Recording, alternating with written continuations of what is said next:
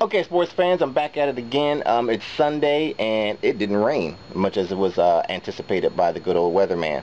So I'm going to show you the results of the latest round of this here doping trials, and let you see what the results are so far.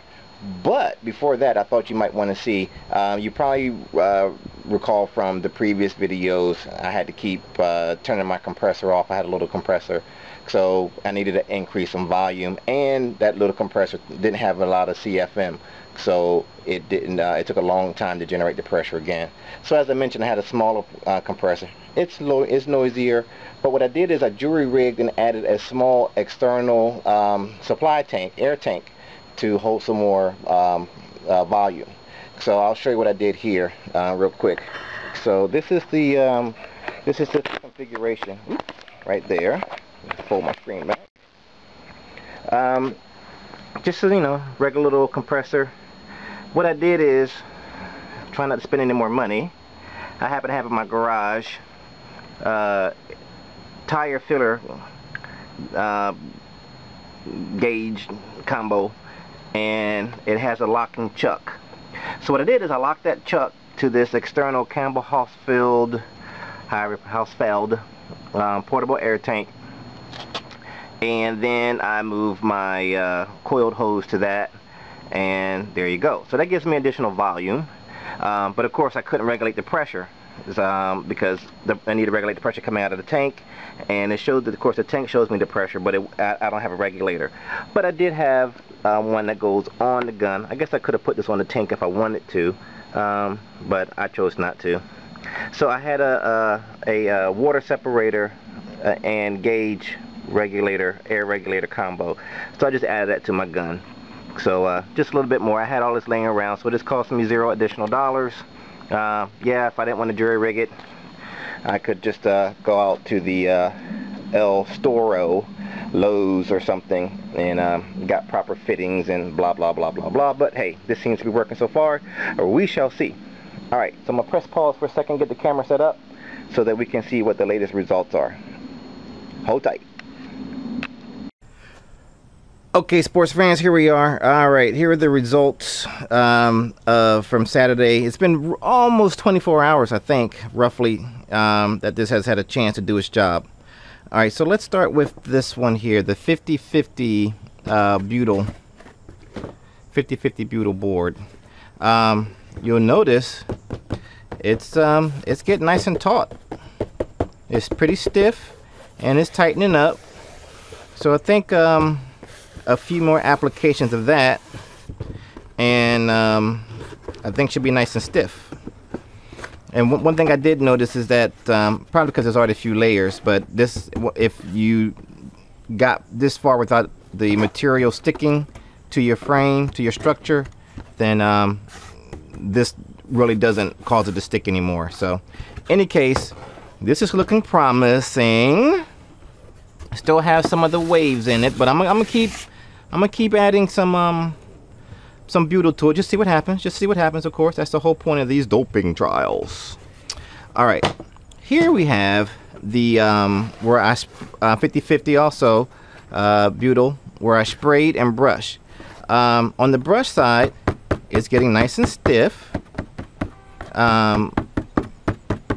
You know, I'm not feeling much sag. I can press it down and get some depletion, but you know, this looks to be very workable. The spray side is a bit softer. It's not as stiff. It feels softer to the touch. This is hard, smooth. This is a little bit more rough, but you have more play. But I don't think I'll be able to pick it up more. But it's definitely not stiff. It definitely needs some more application, I believe. Because if I were to take my knuckle, I don't know if you can see that or not, I can leave indentations. So it still has some flex in it. So I think I would want this a bit more taut before I call it done. So I'm gonna add some more layers. I'm gonna add some more coats on there, and just keep going until we see what happens. However, what the most interesting results are the bottom side of this, the 100% butyl. Now, I don't know if you can see this, but this is nice and taut. I mean, when you talk about drum tight over here, This is, I mean, nice and drum tight.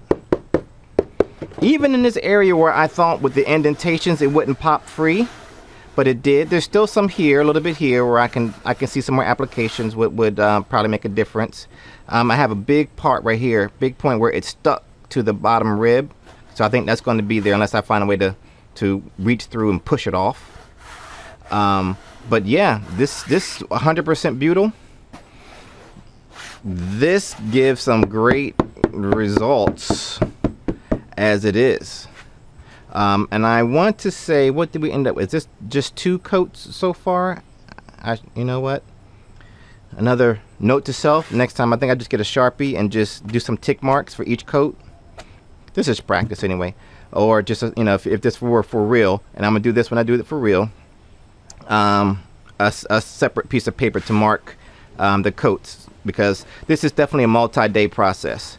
So this looks real good. I'm really happy with how this butyl actually recovered. I mean, remember, it was wavy. It didn't look good at all. I was really discouraged. I didn't think that this was going to look too well, but my goodness, this looks pretty darn good. So I think I'll once again try another coat just to see what happens. See if it'll really tighten up these areas here. You know, I can see here, I mean, maybe we've got a little dry here, a little dry here, a little dry here, is maybe where it didn't tighten up as much. But over here, where it looks like I got a pretty good coverage, this is great. So what does that say to me? You know, this is definitely the way to go. Or if you decide that you want to thin it to get more brushing and spraying, the 50-50 definitely is going to take, you know, multiple coats, which is to be expected. I mean, you got 50% thinner in there, but maybe you don't need to go 50-50. Maybe you can do, instead of doing 1-to-1, you can do 1-to-2 or 1-to-3. 1 part thinner to 2 parts butyl, or 1 part thinner to 3 parts butyl, to get it, you know, thin enough to brush easily, but to get closer to these results with fewer coats. So I'm gonna keep going what I'm going here, but I think that tells me note to self when I decide to try a different wing type structure test piece here. Maybe do 1-to-2 or 1-to-3, and I don't think 1-to-3 will spray. 1-to-2 might not spray. We'll see, but you know, then maybe we could do, you know, 3-to-5 or something like that. I don't know, but we should be, you know, see what ratio we can come up with that'll spray and or brush well. So what am I going to do now? I'm going to go ahead and put another coat of the 50-50 on, see what happens, and then you know, spray the one side, brush the other side, and then of course, just for grins, I'm gonna come over and do this one more time. I think if I do this one more time, I think I can call that done. I really do. Okay, all right. One thing that I'm also going to do, I'm going to sand this in between to see if it helps smooth out that, make that surface a little smoother. One thing that as I continued, I remember that, oh yeah, and I think I might have used in the past some sponge brushes instead of just the chip brushes. So again, you know, maybe sponge might help give you a nice even application without a brush that soaks up a lot. A sponge won't soak up as much and give you as thick of a application, and then allow you to smooth it down. Again, all these things we can try moving forward, but at this point in time, I am just going to do what you've already seen me do. I'm a coat, I'm a spray, and I'm just going to go, you know, and continue forward. I don't think you need any more commentary from me on that part, so I'll just do that. I'll let the camera roll. I'll decide whether I'll just cut it out or I'll just fast forward through the audio or through the video. I'm also sure at some point the compressor is going to kick in, so I'm sure you really don't want to hear that loud compressor kicking in when I'm doing this. So in any case, that is the plan, sports fans. I am going to do that. I'm going to brush on. I'm going to spray on. I'm going to let it sit. Like I said, what time is it? It is probably about 4:30. Oh, 5:30. I may be able to get another application in or two tonight. And I'm hoping one more of this, we can call this, I'm sorry, one more of the 100%, and we can call that done.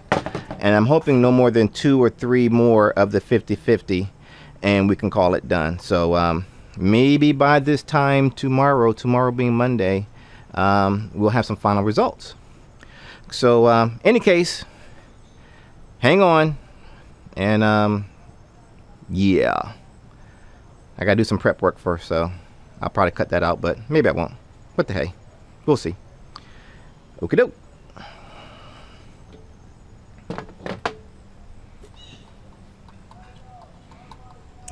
Gloves.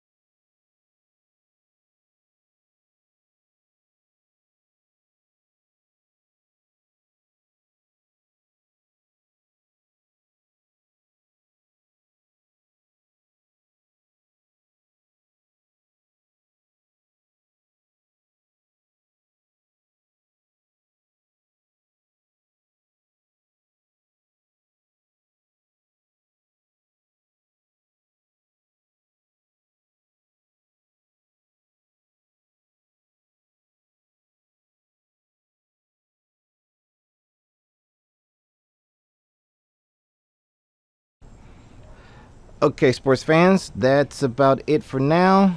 I'm gonna let this sit. I'll probably check back in about 30 minutes, so that's about 6 o'clock. Maybe go watch a little bit of football. And yay, the Cowboys lost. Woohoo! That's always a good thing.